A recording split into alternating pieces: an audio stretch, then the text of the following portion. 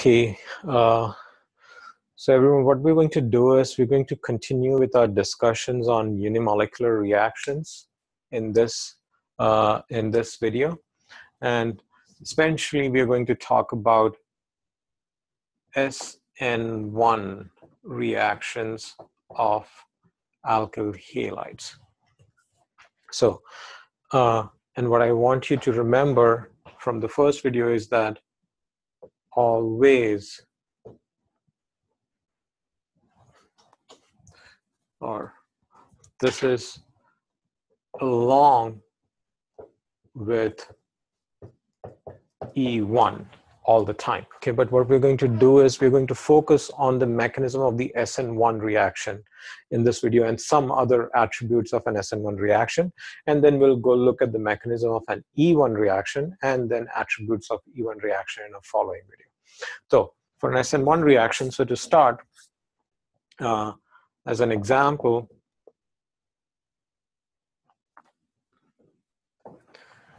we have that alkyl bromide. This is tertiary, and what we saw is you react this with a solvent, or if you heat it in a solvent, not react with a solvent. If you heat this in a solvent, so essentially reflux it or just heat it mildly, depending, the rate would vary, but when you react it with a solvent in presence of heat, what you get is you get two products, a substitution product and an elimination product. So this is an SN1 product, and this is the E1 product. And so what we're going to do is, in this video, we're going to focus on the SN1 product. How does that product, how do we get that product, what happens, what's the mechanism like, and then learn other things about the reaction. But again, as I wrote here, this reaction, whenever it happens, E1 reaction is also going on. You're getting products from E1 as well, okay, simultaneously. Okay, so what is the mechanism of this reaction? So now what we saw earlier is that the rate of this reaction depends only on the concentration of the alkyl halide. So based on that, and there are other reasons actually, okay, so maybe I should write that down as well. So one of the attributes of this reaction is that the rate depends only on the concentration of an alkyl halide. Second thing about this reaction is, for alkyl halides that are chiral at alpha carbon, the reaction proceeds with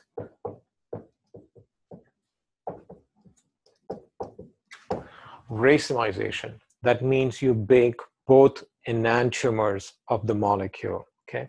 You're going to bake both enantiomers of the molecule. You may get a racemic mixture there. And so thirdly, rearrangement products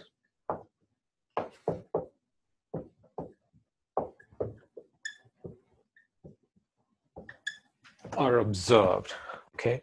And I think this is something really new, so we'll see this in detail also, but rearrangement products are formed. But if we think about it, this must be some mechanism where there is one step in the mechanism which only has the alkyl halide in it, okay, because that's what this rate is saying. There has to be some step which is the rate determining step, and the dependence is only on the concentration of the alkyl halide. Secondly, look at the point. Look at the second point here. Okay, the reaction proceeds with racemization. That means you make both enantiomers of the product. Now, when did we see this before? We saw this in the free radical halogenation reaction, when the reaction happened at a carbon that was chiral, when the alpha carbon was chiral. Okay, that is when we saw both enantiomers of the product being formed. And the question is, why did that happen? Why did we get both enantiomers of the product? Because that should help us understand why that might happen here as well. Okay, so in that particular case, in free radical halogenation, the reason we get both enantiomers is because we have a radical intermediate, which is sp2 hybridized at that carbon, and it's flat. And so what we noticed is that in that particular case, the bromine could attack from both, or the halogen could attack from both faces of that radical. So if this is the radical carbon, and if this is flat because this is sp2 hybridized, it has a p orbital bound below, the halogen could come and bind to the bottom carbon, or from the bottom side, or it could come and bind from the top face. So the bottom phase or the top phase, and depending on where it would connect from, you get both enantiomers. So if we get racemization in this reaction, that suggests that we should have something similar in this reaction also. And when we say similar, what we mean is there should be a flat species in this reaction. Okay, something flat, so that then the attack can happen from both faces, because that is how we would get a racemic mixture. Okay, now in this particular case, that intermediate is not a radical. Okay, it is a carbocation. So we'll look at the mechanism and how the mechanism actually explains all of these observations that people have from experiments. Okay, so the mechanism of this reaction,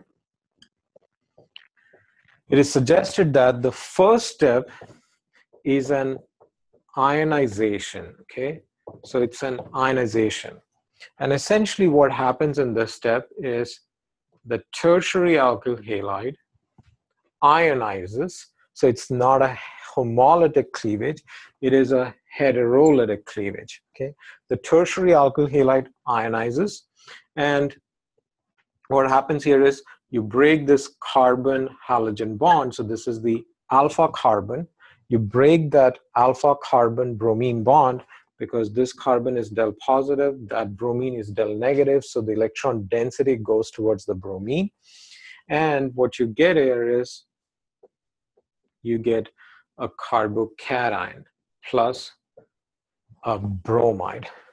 Now in this step, we are breaking a bond.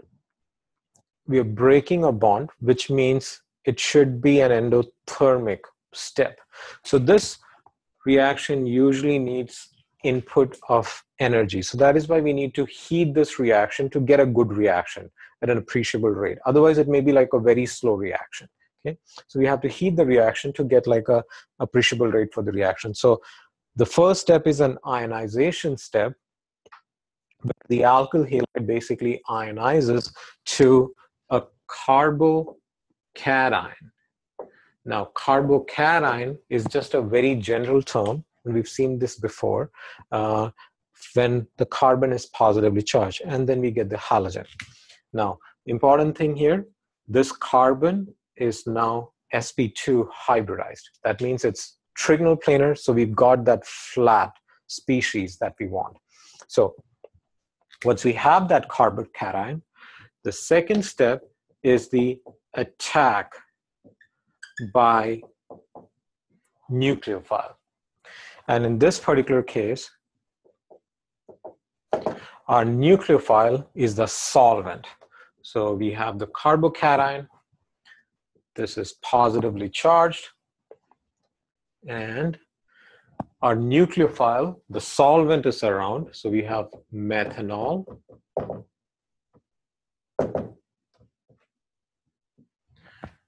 And what methanol can do is it can go ahead and attack this carbon, because that carbon is positively charged. Now this should be a favorable step, because in some sense, if you think about it, our starting material had the octet complete for all the elements here, and we actually created a carbocation which was missing its octet. That's not a favorable thing to do. You're actually removing octet from atoms. Whereas in this step, we are bringing the 2 electrons back to the carbocation, so it's feeling stable right now. So we're getting the octet back. So this should give us OCH3. Now the oxygen used one of its lone pairs to form a bond with this the carbon. And so the oxygen now only has one lone pair left on it. Now you can draw that lone pair wherever. So it had two lone pairs, now it has one lone pair left. And now the oxygen should also have a positive charge to it, because the oxygen now has 3 bonds to it. And I've shown that hydrogen on the oxygen. So this is what it is, essentially. We get something like that. So that's the attack by the nucleophile. Okay, this is the second step. And ideally, if we can show equilibrium, like whether it's a preferred or a non-preferred step, I can adjust the length of these arrows. So these are all in equilibrium. So this reaction is not so favored in the forward direction because you're actually breaking bonds. So there will be a tendency for the bromide to combine with the carbocation and come back. That should be more favored. Similarly, in this particular step, the methanol is attacking, it should be more favored. Now, in principle, since you're heating all of this, the methanol could take its electrons and break away, and that should be less favored again here. Okay, so we get this. And then the third step in this reaction is deprotonation, which is basically an acid-base reaction. Okay, what happens in this deprotonation step is we have that species. So we have OCH3 with one lone pair positive charge, hydrogen to it. Now, methanol is our solvent. So there's a lot of the solvent, there's a lot of it around. So what happens is in this third step, another molecule of the methanol, it comes and picks up that proton. So it does an acid base, deprotonates the species. The electrons from this bond go to the oxygen atom. And what that would give us is OCH3 with 2 lone pairs on the oxygen now. So because the 2 electrons in this bond, they came back to the oxygen. So now oxygen got 2 more electrons, which would become a lone pair. So that came back. And so that is over here. We get this species, plus we are going to have CH3. The methanol took up another proton, OH2 plus, with 1 lone pair to it. But essentially what we've got here is our substitution product. So this shows how the reaction works. You know, what is the mechanism, like the step-by-step sequence of events that lead, the step-by-step sequence of events that lead to the product. How is our product formed? That is actually shown in this mechanism. Okay, so this is the mechanism for the formation of the SN1 product. Now, pictorially, if you were to draw all of this out, in a reaction profile diagram, for lack of space, I'm basically drawing it here. For this mechanism, turns out if we plot energy in any form, enthalpy maybe, and then if we draw the reaction coordinate on x-axis, energy on the y-axis, and if this is where we start, if these are our the reactants, so let's say if this is our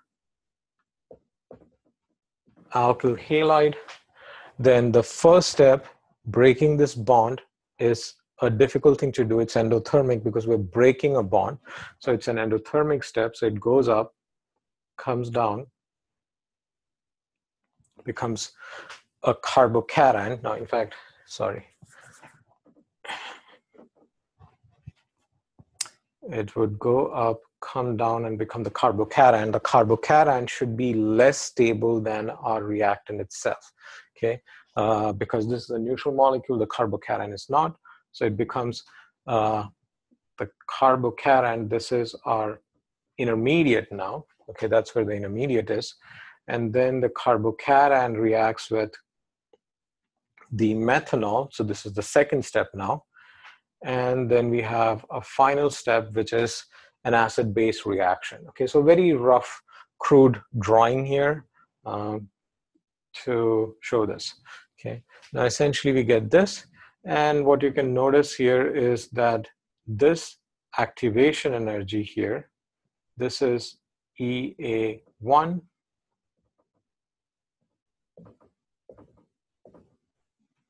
this is EA2, and this is EA3. Now, this final step here, so wait, so let me go ahead and fill this out. This first step is our ionization. I hope everyone can see it. That's the first step, the ionization. The second step is here. This is step 2. This is step 1. And this here is our step 3. Okay. So this here is species where the oxygen is positively charged. That species is here. And over here is our SN1 product. Okay. Now this final step, which is step 3, is an acid-base reaction.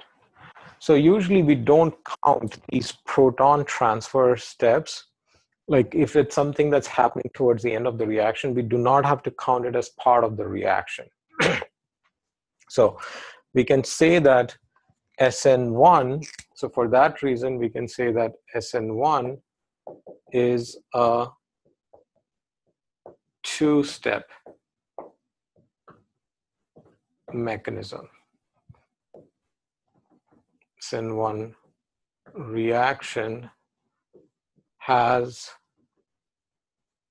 a two-step mechanism, okay, which is the ionization step and then the attack by the nucleophile. Those are the two important steps for an SN1 reaction, because this final step, like I said, it's an acid-base reaction, which means it could go forward or backward. So this product here, it could go pick up a proton from that methanol, the protonated methanol molecule, and then it would come back here.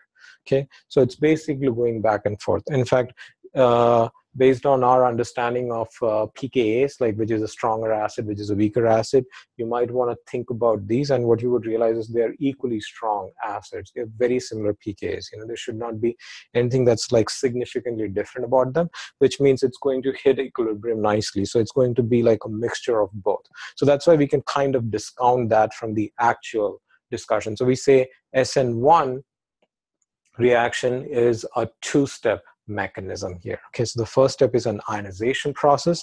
The second step is the attack by the nucleophile. The important thing to realize here again is we make a carbocation, which is a flat species. It's now not totally flat, but at that carbon, okay, the carbocationic carbon, that is sp2 hybridized, and which means the attack by the methanol can happen from both faces. Now in this particular case, it does not matter because our product is not chiral. Okay, so if it is achiral, we don't really have to worry about, although the attack is happening from both sides, it does not result in different products. It's going to be the same product. Okay, so that is the mechanism of the SN1 reaction. We'll see it again. We'll do another problem where you can see this again, and we will bring in like another feature there. Okay, that's the SN1 mechanism. Oh, actually, I now erased it, but notice from that, the profile that I had drawn, that the first activation energy is the highest. So that is our rate limiting step.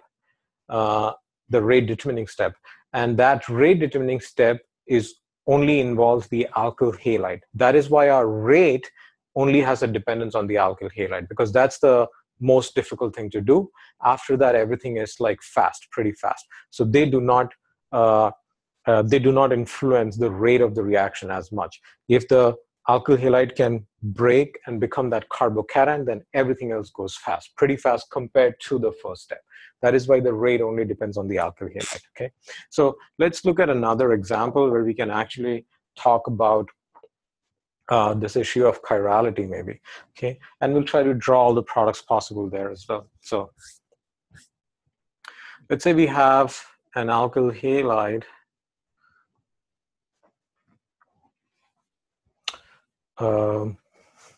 Yeah, let me see if there is a better.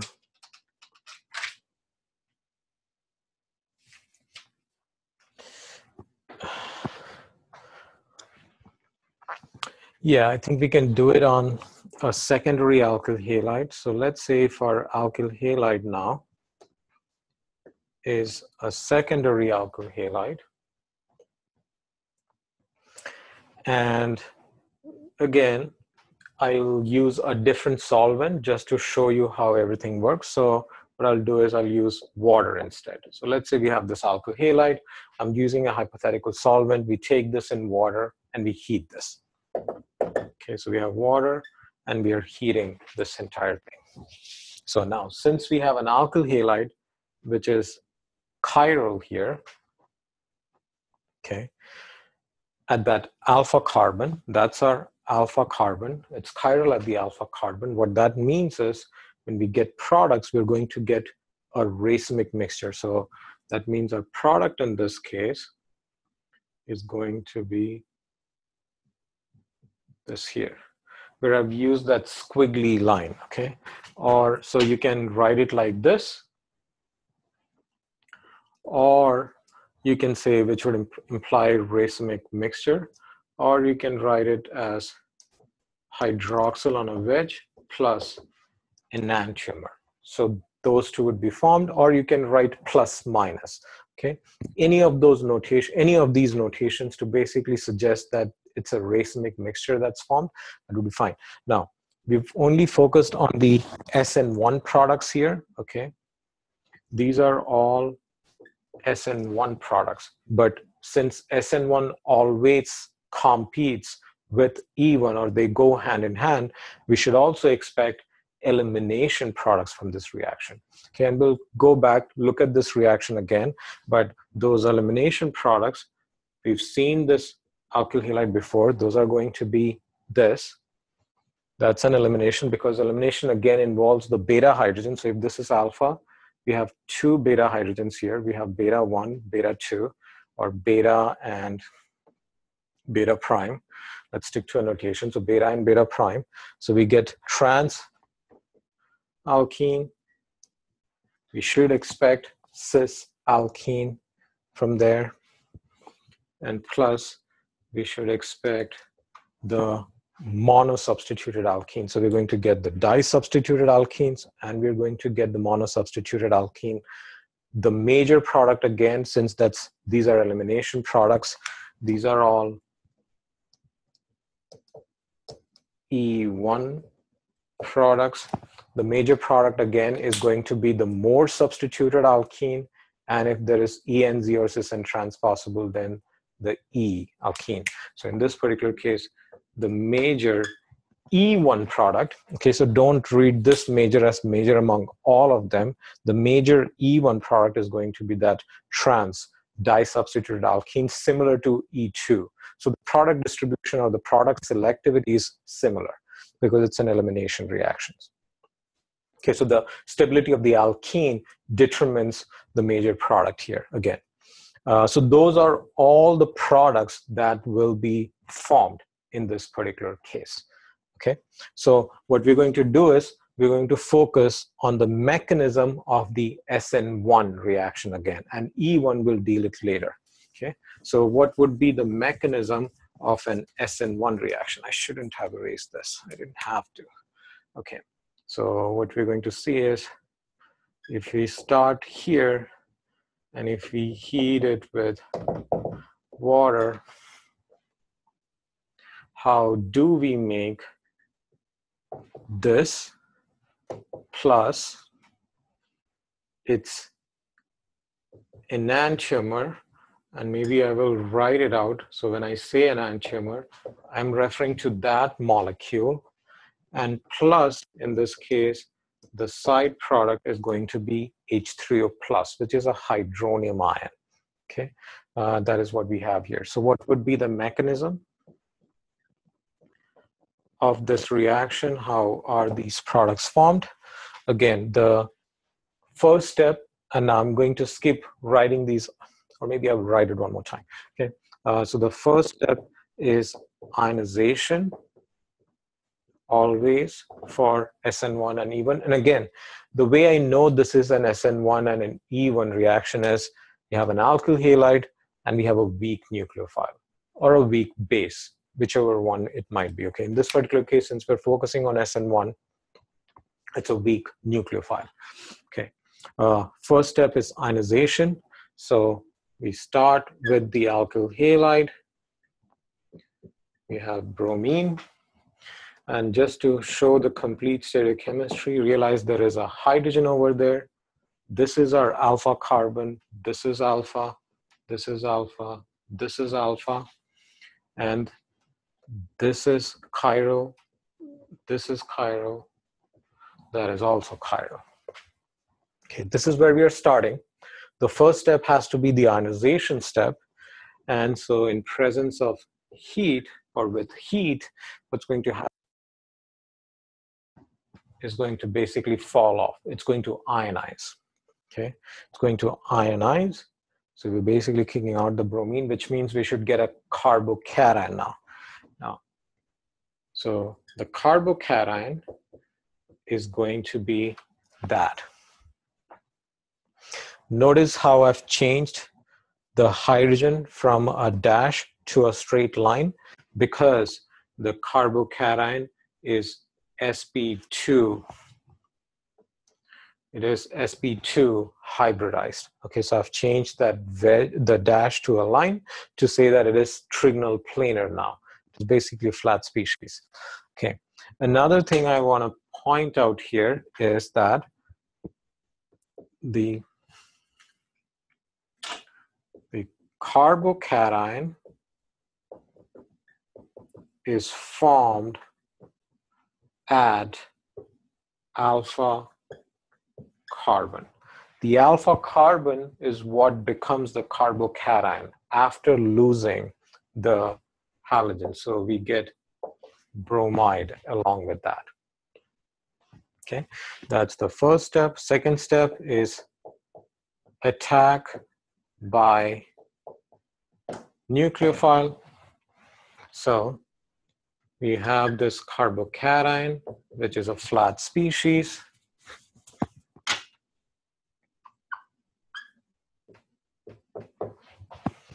Okay, that's the carbocation. This is our alpha carbon. And now the solvent shows up, which is water here. So H2O. Now, since this is a flat part of the molecule, planar part of the molecule, the water can come and attack it from the front side. So I'm using this the solid line to suggest that it's attacking from the front side, or the water could attack this carbocation from the back side.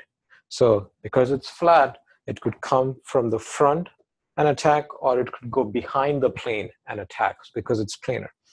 And what that means is I will get two products. I'm going to get OHH plus with the hydrogen now on a dash because the water attacked from the front side, plus I'm going to get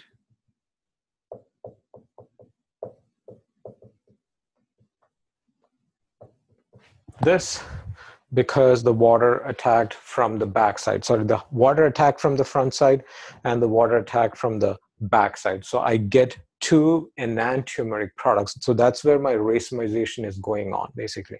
That's where it happens, okay? And now, for any of these products, okay, and I will show you the third step, which is the the deprotonation or the acid-base reaction. Okay, so the deprotonation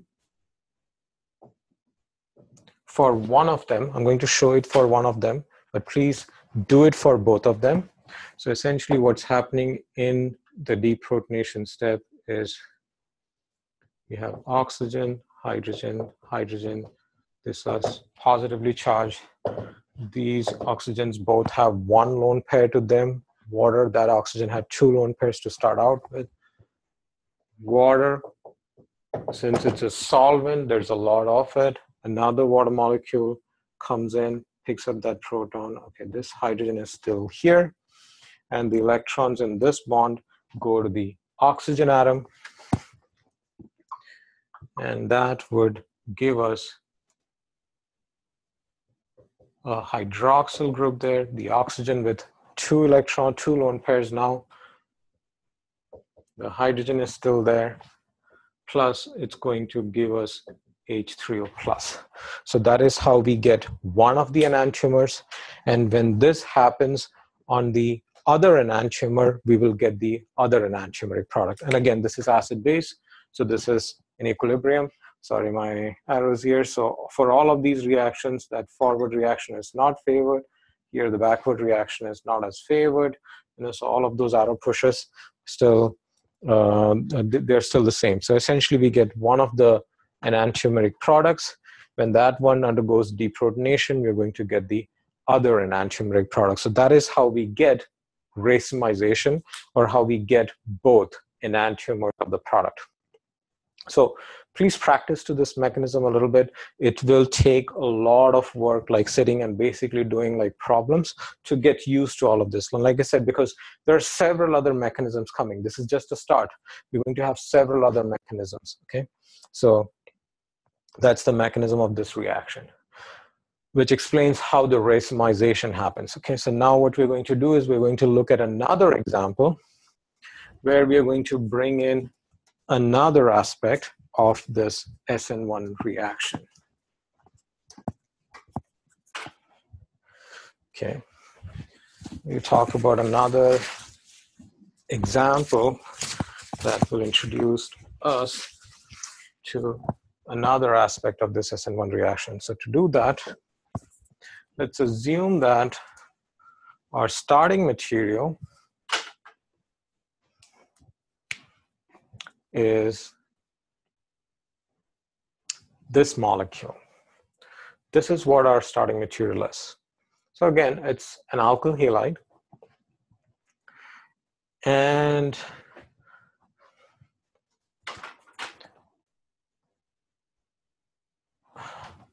that's an alkyl halide. So it has a methyl group, an additional methyl group on it. And it is still chiral. I think that's fine. It will just complicate things a little bit more, but I think that's fine. We would understand more as we look at all of this, okay? So when you take this alkyl halide, and now let's say if you react it with, again, water, and again, water is like a simple nucleophile or a base solvent, anything to use. That is why I'm using water, but you could use methanol, ethanol, any of those things should not change any of this. In fact, let me go ahead and do it with another one. So let's say we have ethanol. And we heat it with ethanol. So that's another alcohol that I'm using. We've used methanol, we've used water. This is a third alcohol, and we're doing a different problem. Actually, you know what? I think it's better to do the water, because at least you can make a connection to the previous example, and maybe I'll go and I'll show you later what would happen if it were ethanol, okay? I'll show you that also. Okay, so let's use water so that we can actually draw a direct comparison with our previous example. And notice like what I changed is I added another methyl group to it. That's all I did here, okay? My alpha carbon is still the same. It is still a chiral alpha carbon. So if I take this molecule and heat it with water, again, SN1, E1, that's the reaction that we're trying to do here. It turns out I get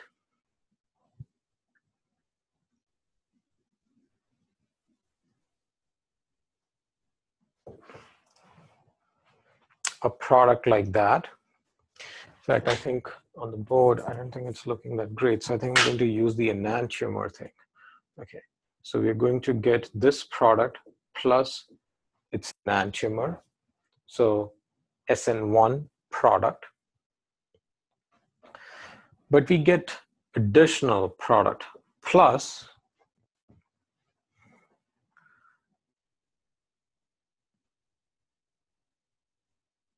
we're going to get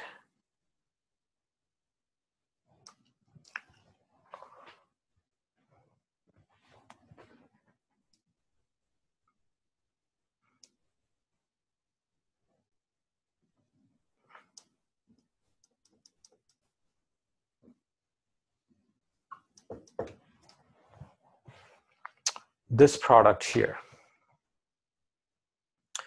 Okay, that's alpha, and our alpha carbon is here. So we get another product here. And in this particular case, notice how our alpha carbon was chiral, but this carbon is achiral. So the wedges and the dashes, they don't really have a lot of meaning to them because they don't differentiate each other. Whether the hydroxyl is on the wedge or the methyl is or on the dash, it's the same molecule because it's an achiral center. This chiral center is achiral. In fact, we don't have a chiral center over there either now. Okay, so we get this molecule also as an SN1 product.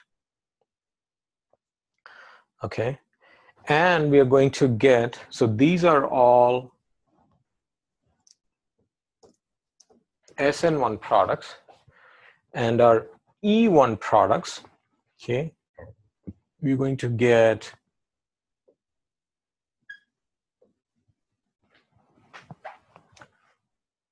this, and you're going to get that,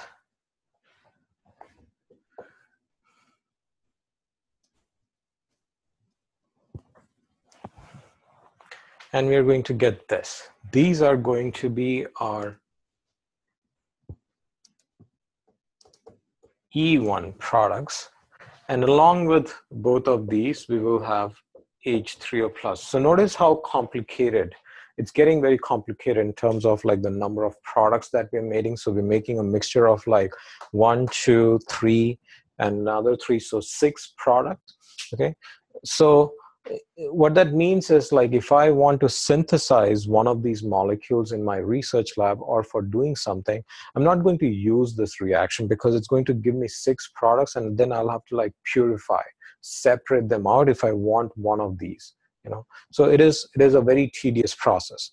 So people don't usually use SN1 and E1 reactions to make things unless you are you have one of those examples where there is an exception and it will give you one or the other, like only substitution or elimination, SN1 or E1, then we can use it, or at least as a major product. Okay, so these are all the products that we're going to get from the SN1 and the E1 reactions in this alkyl halide. So the big question here is, how do we get these additional products? Because if you look at this product here, that makes sense to me because what we've seen so far is we have the alpha carbon where the halogen is attached. That is where the nucleophile gets attached. Okay, so the nucleophile, the hydroxyl, which came from water, is attached to that alpha carbon. But we have an additional product where the nucleophile looks like it attacked a beta carbon. How did that happen? So there must be something going on here, okay, which is not pretty evident here. But we can think through it, okay? We can actually think about it. And what I'm going to do is I'm going to take away these elimination products right now, okay, because that's going to confuse it more. So we'll only discuss or look at the SN1 products, okay? So to help us understand this and, you know, maybe brainstorm about it a little bit, why do we, or how does this hydroxyl end up at the alpha carbon? What happens mechanistically? So if you think about the mechanism, the first step is an ionization, which generates a carbocation. Then the nucleophile goes and attacks that carbocation, which then leads to this product. Okay, so the nucleophile attacks a carbocation, which leads to the product. So if that is true, what would be required for us to get a product like this? Why would the nucleophile come and attack this carbon, which is a beta carbon? Okay, maybe there is a carbocation at that beta carbon also, okay, is formed. And that is how we get this product. So that is what we're going to see here. You know, maybe that is what's going on here, and we'll see why would that happen. So this is a beta carbon, and for some reason we had beta, the hydroxyl of the beta carbon here. Okay, so we'll look at that. Why does this happen? How does this happen? Okay, so I'm going to erase this, and we'll start working through the mechanism. I'll write it out, but then we'll start working through the mechanism. I'm going to make it smaller because I think I need a little bit more room for working on this mechanism. So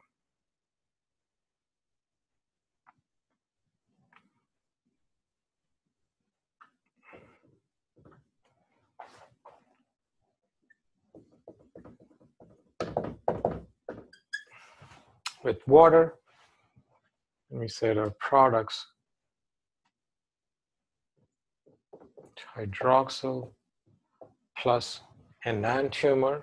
Okay, so this is a racemic mixture where this is alpha, this is beta prime. This is beta, alpha, beta prime. And we get another product where we have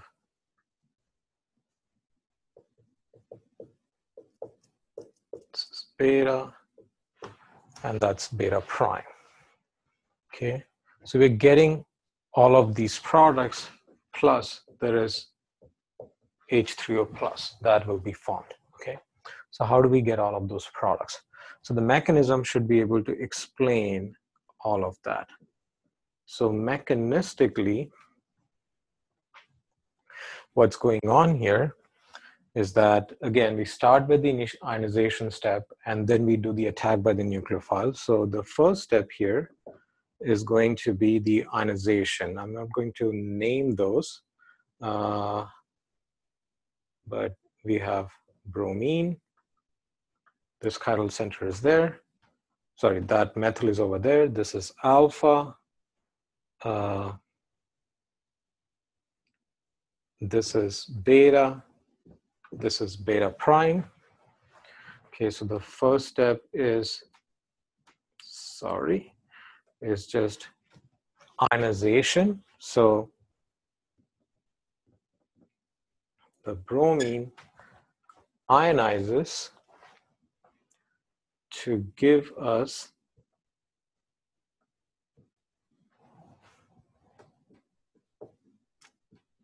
a carbocation plus bromide. Okay, and this is still our alpha, this is beta, and this is beta prime. Okay, so the first step is the ionization. We lost the bromide ion, we got a carbocation. So now what's going to happen is, and I'm going to box this carbocation because we're going to use this later, okay? So the second step is going to be, let me see if I can fit these side by side. So the second step is going to be, you have the carbocation, alpha, beta prime, and beta. And so our nucleophile, which is water, this can attack this carbocation from the front side, okay, from the front face, or it can go and attack this carbocation from the back face. So front side attack, back side attack. I could probably write it here. So front side attack. This is well, no, there's no front face. Okay, this is a front face. This is a back face attack. There's no side, but in front of the board, that's the front face attack. Behind the board is the back face attack. So it attacks there. I think it's getting a bit congested, but I will leave it up there, you know, so we do that. And then we will get racemization in this step. So the front face attack is going to give us oxygen with 2 hydrogens, 1 lone pair, positive charge on that oxygen, hydrogen on the dash, plus we're going to get its enantiomer, okay, which again, I will draw it. When we say enantiomer, we are referring to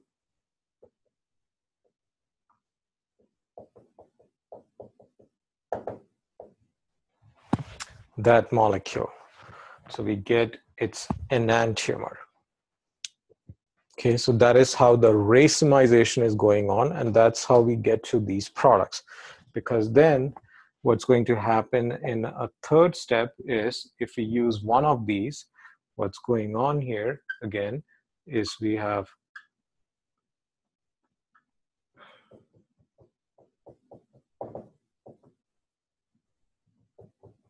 that. This reacts with water. More water comes and deprotonates, removes one of those hydrogen atoms. Electrons go to that oxygen.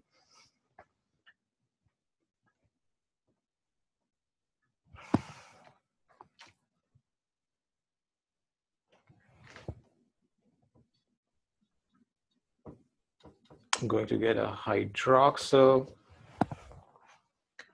plus we are going to get H3O plus.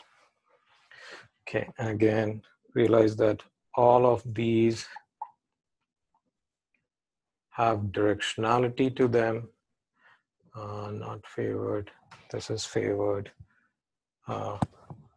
Equilibrium. So that's how we get one of the enantiomeric products. And then when we use this other enantiomer and do this as a base reaction, we're going to get the other enantiomeric product. Okay, so that explains how we get this. Okay, but doesn't explain how we get this other product. So how do we get this other product? Okay, so I'm going to erase this part and show you how we get that other product. So what happens here is, and a very important thing about carbocations, okay, which we are going to use in later chapters as well, a very important concept. And we've already kind of talked about carbocation stability later. So one very important thing to remember is carbocations can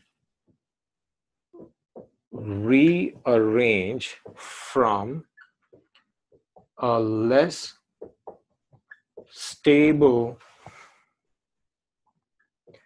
carbocation to a more stable carbocation on an adjacent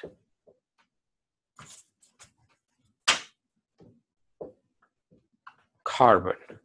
So very important, you know, that carbon has to be adjacent. Now, it happens over longer range orders, but that's not the concern right now. We will not be talking about those. Okay, so for our purposes, it is rearrangement when it happens to an adjacent carbon atom.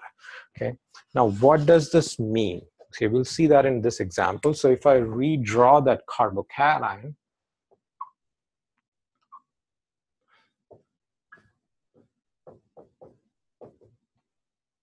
this is our carbocation on that alpha carbon. Okay. And this is a secondary carbocation because the carbon that's positively charged is secondary in nature. It's connected to two other carbon containing groups. This is a hydrogen, that does not count. So two other carbon containing groups, so it is a secondary carbocation. Now, if we look at beta prime, this is a primary carbon, okay? So beta prime is primary, but beta here is a tertiary carbon. And realize that carbocations are stabilized through hyperconjugation. So if you want to see that, please go back to the video on carbon-based intermediates. I discussed carbocation stabilization over there. And so what happens is because of that, because this beta carbon is tertiary and the hydrogen here is actually involved in hyperconjugation with the carbocation. So this secondary carbocation knows that there is a tertiary position right next to it. And then what happens is we see a migration, okay? We call it a shift. So this hydrogen here takes its electrons and shifts over to that position where the carbocation is. So it is going with its electrons, okay? I want to draw it out a little bit more clearly. So we have that carbon, we have the hydrogen here. That hydrogen takes the two electrons, so it is taking both electrons and moves over to that secondary carbon, which is the alpha carbon. And what would this give us? When this hydride, we call it a hydride shift, okay? When this hydride shift happens, it's going to give us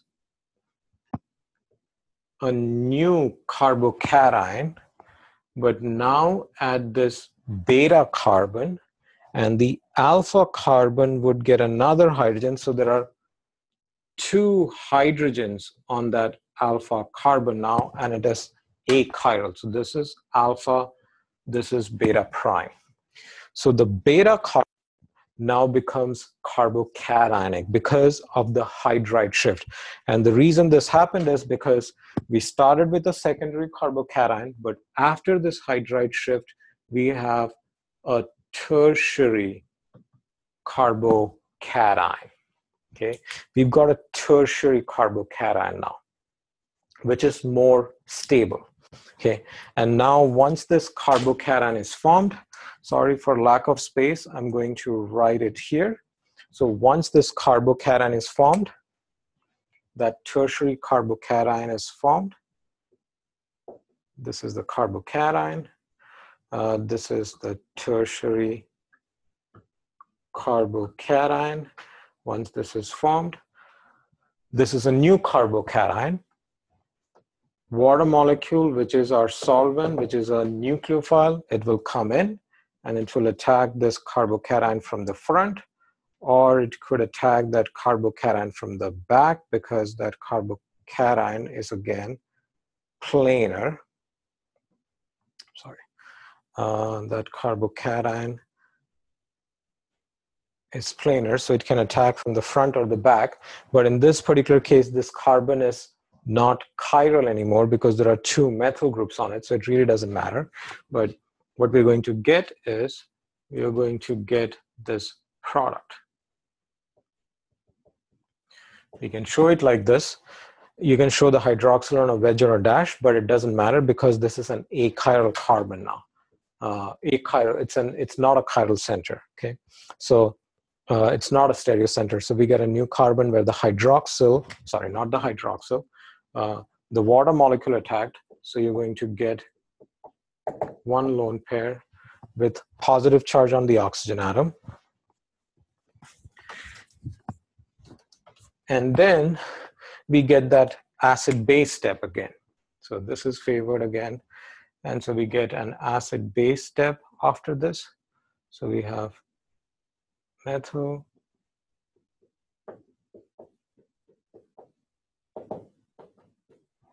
this, more water comes in, picks up one of those protons, electrons go to the oxygen atom. This is a reversible step.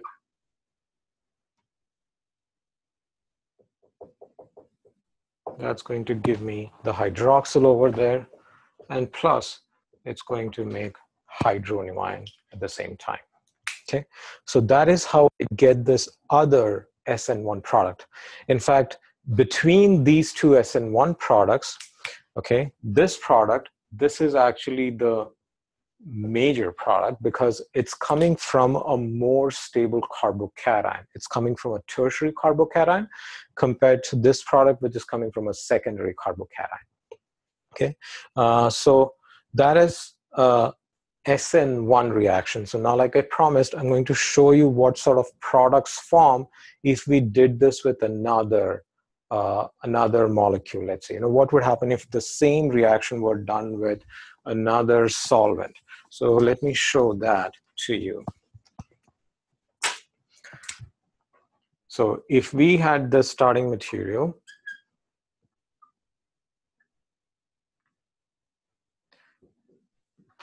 and this is alpha, and I'm going to use now a bigger molecule as a solvent. So let's say if this is the polar protic solvent that I'm using, and if I heated this with this polar protic solvent, the products that I'm going to get are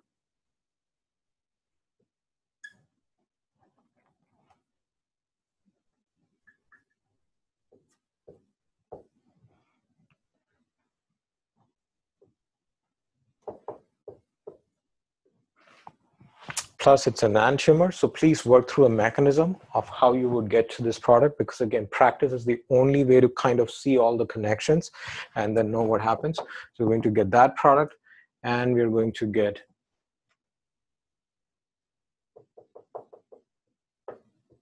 this product. Those are the SN1 products. The E1 products are going to be the same. They're identical to what we saw in the previous case. So the beginning of this thing, go back to that. But these would be our SN1 products. So please write a mechanism out for how these products would be formed, starting from this alkyl halide and that alcohol as a solvent, okay? Another thing I want to point out is that carbocation rearrangements are not just based on hydrogen. So it's not just a hydride that shifts. So I want to give you an example for that, and please work through a mechanism of that also. So let's say if we start with an alkyl halide like this. Let's say this is the alkyl halide. And we react this with water, with heat. And I'm only going to write SN1 products. So SN1 reaction is what we're focusing on, but realize that E1 always competes with SN1. But I'm just writing products for an SN1 reaction because that's the mechanism that I want you guys to practice. So if you start with this alkyl halide, you're going to get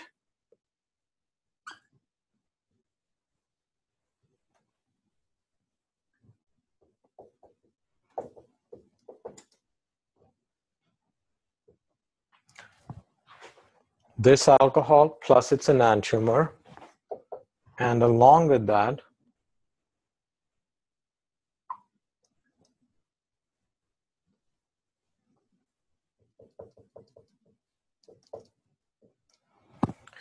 you're going to get this alcohol, okay? And so this happens because a methyl group can actually migrate to the carbocation. So as you work through the mechanism, migrate a methyl group instead of a hydrogen, because this is a quaternary carbon now. So when the methyl group migrates, you get a tertiary carbocation again, and that would lead you to that product. So please practice these mechanisms, and the mechanism is pretty similar. You go do the same thing over and over again, okay, like whatever steps we've shown you, like already like 3 times or so. So basically the same thing over and over again, but please practice these things to see what happens. And again, in this particular case, this SN1 product is our major product, okay, because that's coming from a more stable carbocation. So that is everything that I wanted to talk about SN1. Now that we've discussed SN1, E1 should be a shorter discussion. So I will do E1 in a subsequent video.